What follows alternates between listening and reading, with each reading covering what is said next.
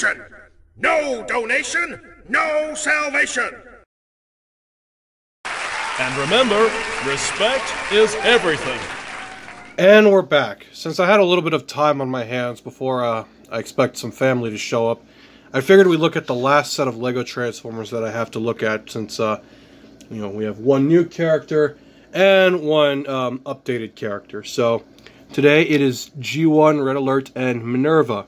I saved this one for last because Minerva was just not cooperating with me. Now, she is modeled after her original Porsche car mode. It was a Porsche 959.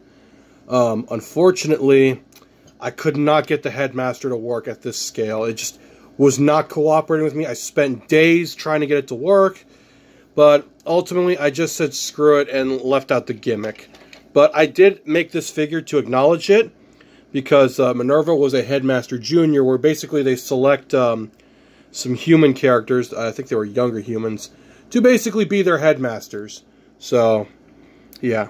I do acknowledge that, I did acknowledge it at least, but like I said, it could not be done. I couldn't do it at this scale because if you're all familiar with my aesthetic, it's a very kind of anime, kind of, I guess, sort of, I wouldn't say chibi, but very Mega Man inspired aesthetic. But anyway, here's Red Alert, and let's get to the transformations. Okay, we're going to start with Minerva, since she's the new one here. So yes, in my story, she's not a headmaster, mostly because, well, I mean, the way I handle it, if I can't get the figure to do it, then I end up just leaving it out of the story entirely. I know that sounds a little ridiculous, but it's just an OCD thing, and it only applies to my fiction anyway. But yes, go ahead and rotate her arms out. She came out a little stubbier than I was expecting, which doesn't bother me. And naturally, I mean, these figures kind of have their own little kind of aesthetic to them. But I think it's also because of how large the rear end of the car is, since I actually tried to complete the rear end of the car. So there she is in her robot mode. Let me give her a little weapon that I made her, since I remembered to include it this time. So go ahead and give her a little gun. There's some hair there. That's always nice. So there she is. She should look taller. It's just, again, the figures are not 100% a direct translation from, my actual work in the fiction. I really need to start making some drawings for these. And her leg came off. That's not good. Oh, insert some spammy spam here. Okay, let's look at Red Alert real quick, since I did update him. I pretty much gave him a new roof section, and I gave him a spoiler like his original Lamborghini Countach mode was supposed to have, so it is what it is. I also updated some of the shape of the car in general, just to make it look a little nicer, I guess.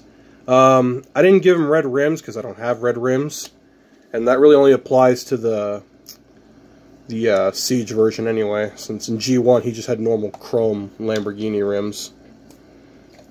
And I did make him his shoulder cannon, which plugs in right here. I don't remember which side it goes on, so if it's on the wrong side, I'm sorry about that.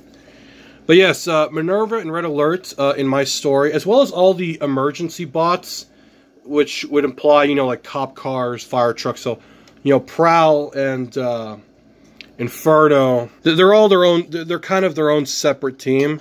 Kind of like the Protectobots, where they focus a lot on, their respective duties based on their vehicle modes. So, Prowl's obviously a cop.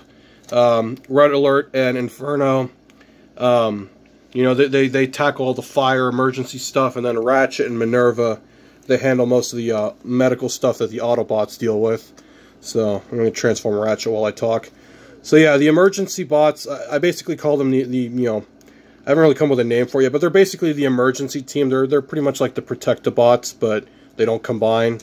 So they have a little more purpose to them in this story than they did in G1, since it's kind of my own little fiction. There's Ratchet. But anyway, there's the entire emergency team.